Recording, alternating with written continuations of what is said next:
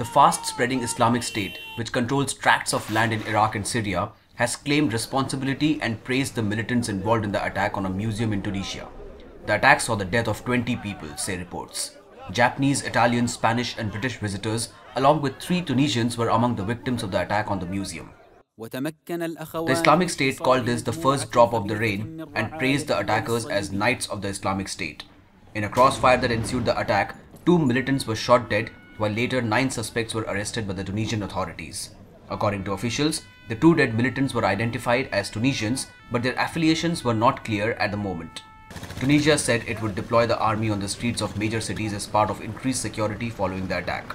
The attack, in which a majority of foreign travelers were killed, is expected to hurt Tunisia's tourism industry, which contributes 7% of its GDP. The government is estimating a major loss to its tourism industry as a fallout of the attack.